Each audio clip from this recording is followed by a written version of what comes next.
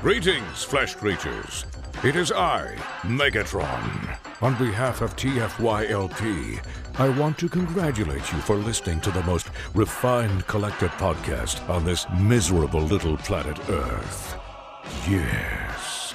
Here you'll find knowledgeable fans discussing every aspect of Transformers and beyond.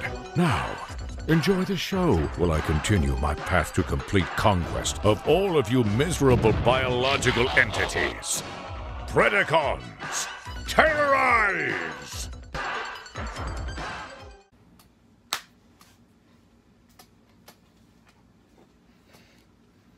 Okay, welcome back to Cut the Tape. I'm Rick Alvarez, thanks for watching. So, today, I thought we'd do some Rescue Bot stuff. And there's a reason why I want to do Rescue Bot stuff. Now, anyone who knows me knows two things about me. One, I shave with a Bowie knife. And two, I'm not a big fan of Rescue Bots. But, I do collect them. I'm not a fan of KIFS players, but I collect them.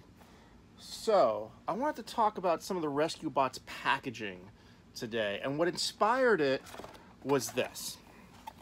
So this is the brand new Transformers Rescue Bots Academy Wedge. That's his name, right? Yeah, Wedge.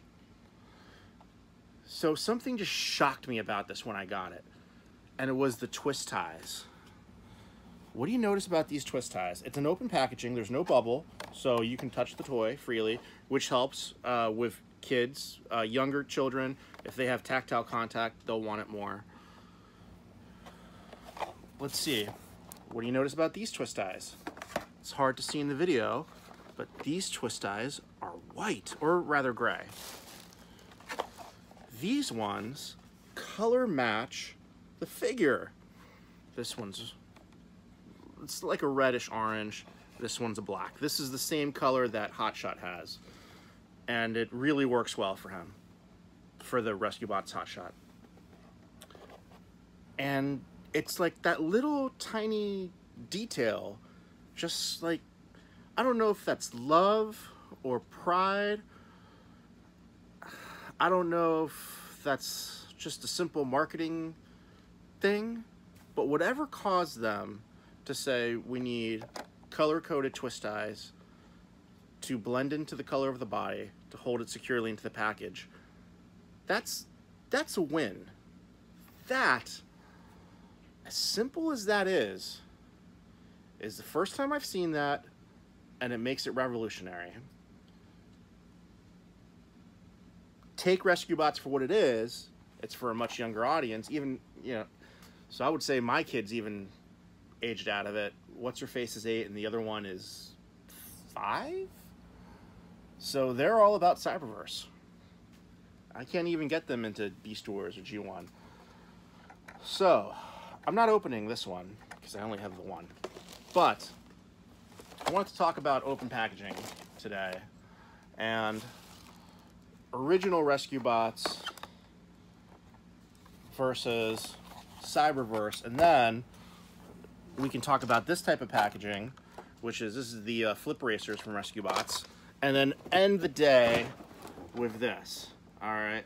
Now, this one, I'll admit, there's actually no tape on this one. But it's everything's still sealed. It's not my fault there's no tape on it. Alright, so anyone who was looking for Alphatron, they're $5 at TJ Maxx, Home Goods, stores like that. With these guys, you know, I'm not a big fan of them, but it's Alphatron, $5. Hey, do it to it. Alright, so this is the traditional Rescue Bot, let's call it deluxe figure. Just regular Rescue Bot figure. They all come in a packaging card about this size. Alright, no bubble, so there's a tactile contact with the kids. Let's cut the tape on this and see how hard it is to take it out. Now, automatically, look, I'm looking at this. This is glued in, right? So this is meant for a kid to just get in there and rip it out. So let's open it the way a kid would open it.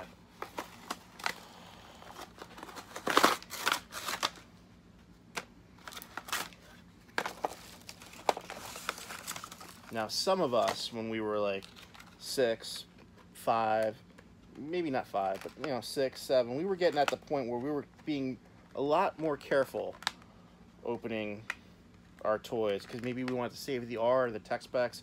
So at this point, as a kid, I'd be doing this, and it's in there pretty good. This is the recyclable material twist tie. It's in there pretty good. I probably wouldn't have the dexterity as a, say, 5-year-old to get this, so I'd be like, Mommy, Daddy, Grandpa,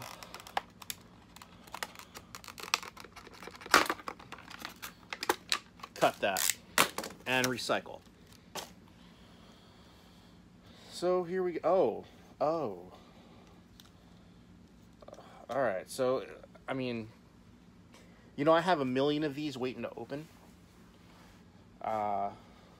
Actually, I have a whole bunch that are open because I just bought a huge collection of them, but I haven't really played with them yet. This has like no articulation. Like, he can't even move his arms up or down. I mean, he's got 5mm ports, so he can hold a figure, or like a weaponizer or anything, but you know, he can't move his arms up. But that is kind of cool. Now, while that's cool, the fact that he's got less articulation than a jump starter kind of drives me crazy. 2 modes, Robot the Stegosaurus. I don't know if these were ever in the show or not. I've only seen a few episodes of the show. But it's interesting to see, like, show staple characters. I would say this is a tier A character for Rescue Bots. Who's this, Chase? Yeah. To see them as a dinosaur, I think that's really cool. Now it has a self-transforming, I would call this almost automorph technology. This seems reminiscent of basic Beast Wars figures, which had the spring-loaded transformation action, only this has 0 articulation. I mean, this, I would say for the age this is targeted at, this would have been a home run if the arms could move.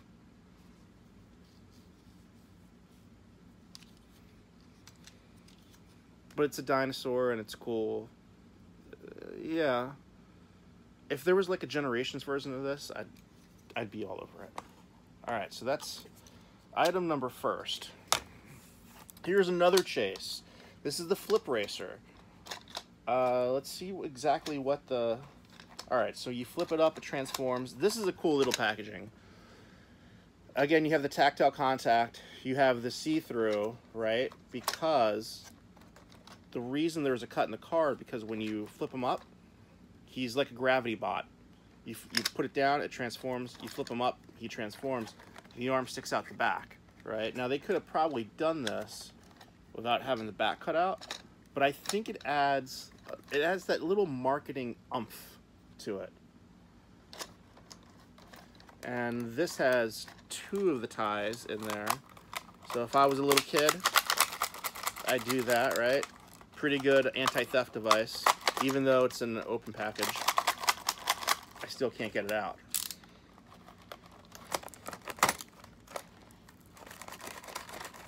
I don't have my clippers with me today.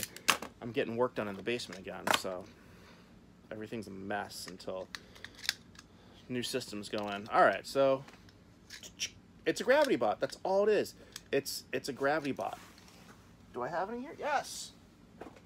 Haha. A little dusty, but it's a gravity bot. You lay it down, it transforms. You stand it up, it transforms into robot mode. Gravity bots. So this is perfect for a little kid. I would even say, you know what?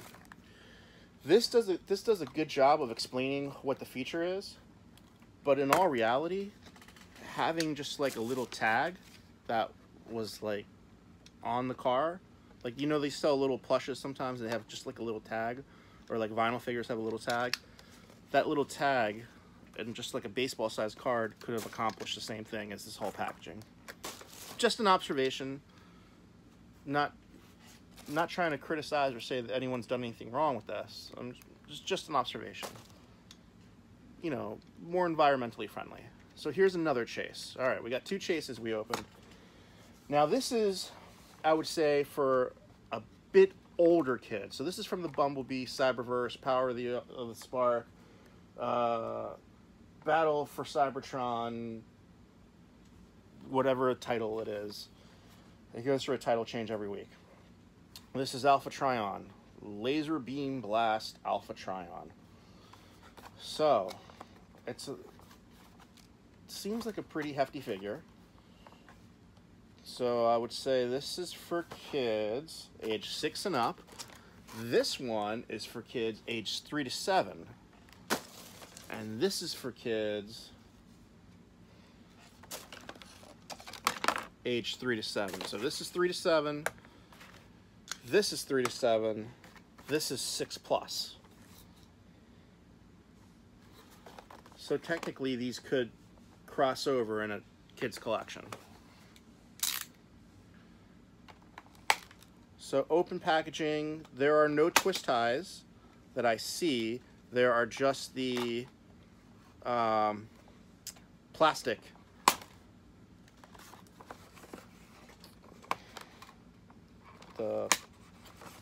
bands holding it together into the packaging.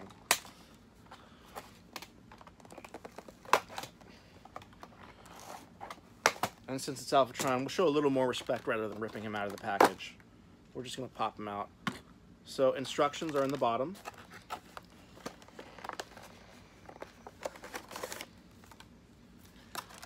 These other two didn't come with instructions. Instructions were on the back. This just says changes in 7 steps. So that's already interesting. 7 steps to transform him for kids 6 and up. So let's see. I mean, it feels like there's a lot of spring-loaded features here.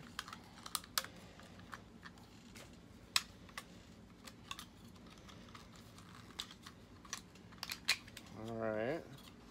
Yeah. Plastic feels a little rough. I would say they're almost the same consistency, but this feels a little, I don't want to say flimsy, that's not the right word, a little lighter than this, even though this is at a higher price point. Again, just an observation, that's all. Alright, so there he is in vehicle mode. You know what this vehicle is? I'll tell you exactly what this vehicle is. This is Wheeljack's ship from Transformers Prime. That's what this is. That's what it is. So if we... Oh! I love spring-loaded shit. I love it. Sorry I cursed. I love spring-loaded stuff. So if we put these down, it spring loads automatically. If it's up here, press the button, boom. If it's down here, boom. Laser beam blast. So it's a little weird to me that it has the laser beam blast effect molded into the plastic. This would make, oh, look at that vehicle mode. You know who else? You know who they could have remolded this into? Vector Prime. Look at that vehicle mode. That's Vector. Look at the wings. All they would have had to do is change, maybe just change the head. I would take a straight up repaint of this as Vector Prime.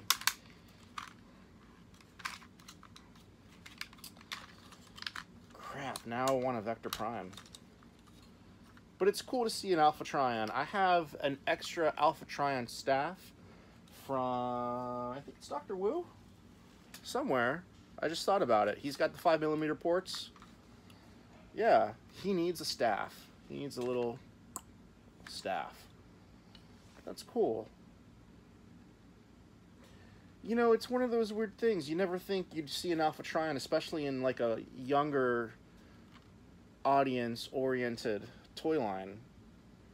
So, I mean, that's a pretty good Alpha Trion, you know?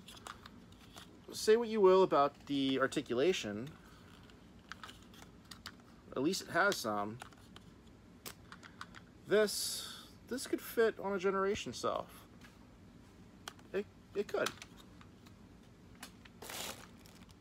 I mean, you know, you're going to tell the aesthetic is different, but it could fit. All right. So, this is the big toy. I've got another one up there on the shelf. This one just kind of popped open and it won't stay shut, so this is why I'm opening this one. These were on, I think these were like 50 bucks. And I got this on clearance. So it's kind of like an Ultra Magnus transporter. You know, you put the other rescue bots in there. It comes with 2 of the flip racers. It comes with Bumblebee and I want to say that's Blur. And you can put your other flip racers inside the trailer.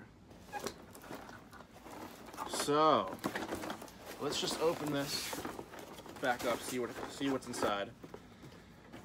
Again, there was no tape to keep it sealed, so it looks like there might be a launching feature. Is there? There is! Ah! It opens up. It opens up and there's a launching feature. You know what? It even shows that on the art on the front. I'm looking at other things other than like the art and the messaging on this. I'm looking at different things. Random piece of cardboard, okay. We've got some ramps. Looks like the trailer needs to be assembled. We got the back end of the trailer.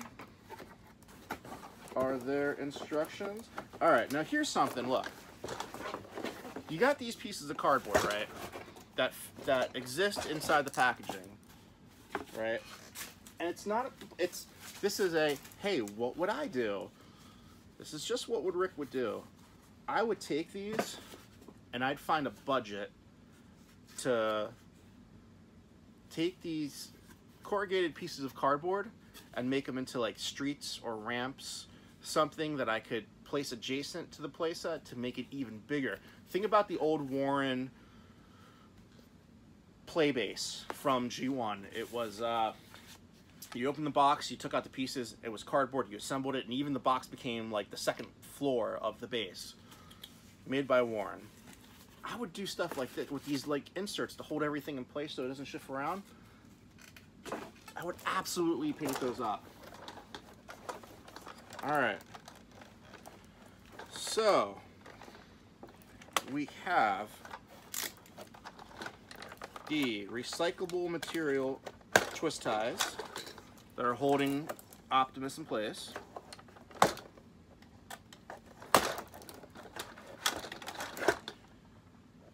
And there he is. There is Optimus Prime. Now, I don't often take the time to transform a lot of stuff on the show, even though I just transformed 3 things. But let's just transform Optimus real quick. You know, I might have even repackaged this by itself and sold it for a cheaper price as like an exclusive somewhere. Maybe put some panels back here and just call it a day and say, hey, exclusive Optimus Prime, automorph technology. And let's see.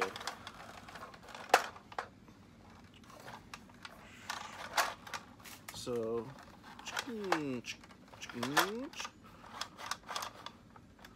he can bang his head. Yeah! Yeah, metal! That's not bad. I mean, it has no articulation. Doesn't even have like a 5mm port for me to put something in his hand, right? And these are way too big for 5mm. But it's a big Optimus, and he's your core character, him and B, right?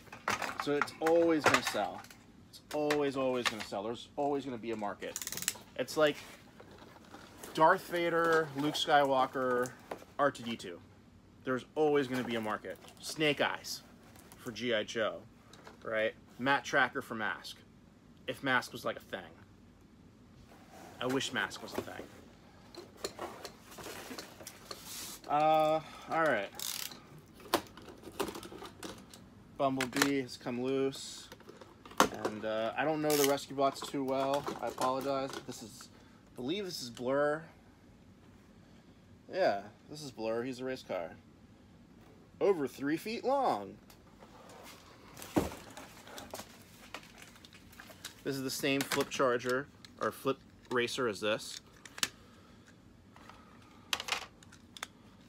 Man, this is the time where, like, I should have had a bigger desk to do this on. Because now I feel bad that if I don't show you how the trailer works. Alright, so let's see. I mean, this is built for a child, right? So how hard could it be? I could probably assemble this without... How hard can it be?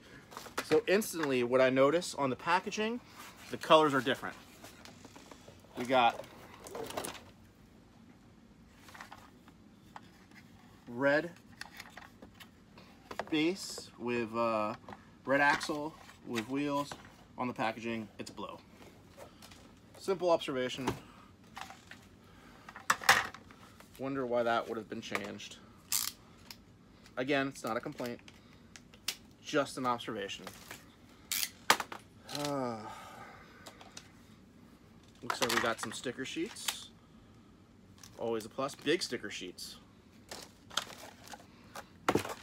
And we got some Ultra Magnus trailer action going here. But hey, how hard could this be, right? This is built for kids.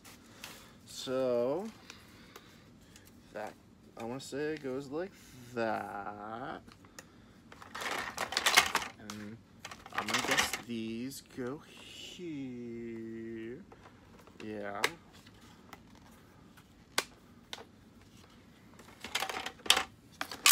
And you know what's crazy? There's enough room inside the box for this to come assembled. And actually, it might have sold better if it had come assembled and this was a tactile feature as well. So the trailer opens up, you can put your racers here, right? You got your launcher right here, boom! All right, so that goes down, and then there's a button somewhere to, oh, look at that. Oh, it's this. Oh, look at that. Bam! You put them in there. So they're standing up. All right, let's do this the right way. Come here, B. Standing up. All right.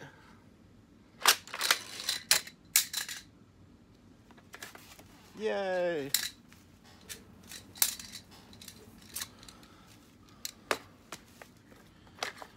So that's how that works. This, I'm going to assume, goes up top.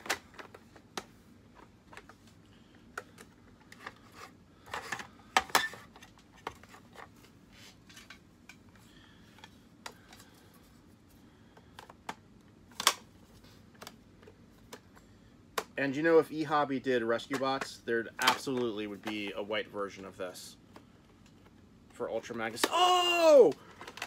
Oh, you know what this should have been redecoed as? The G2 Mini Spy launcher. You remember that? It never came out. That's what this could have been decoed as. And oh man, I totally would have done this in those colors. And I would have decoed the Bumblebee and the Blur to look like the car that came with it.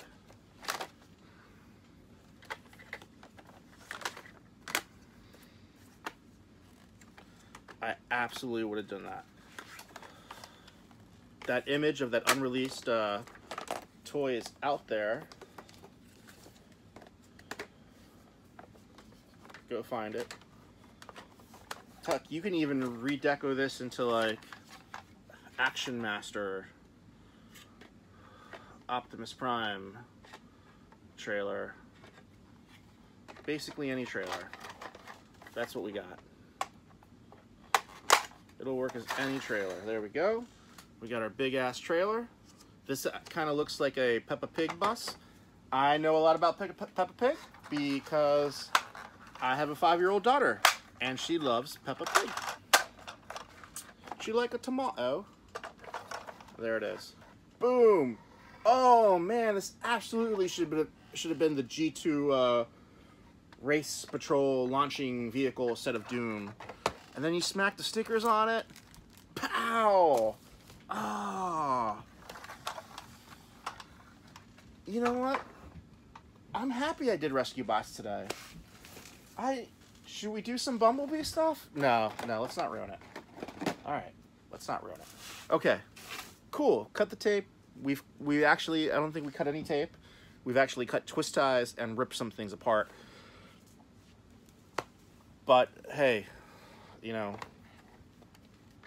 okay. All right. Hey, thank you so much, Hasbro. If you're listening and you still want to go back in time and do some flip racers, let's do a little huffer so that we can connect it, like that one scene in that one episode. Okay. All right. Thank you. Remember to be nice to each other. Remember to register to vote. Thank you, and we'll see you next time.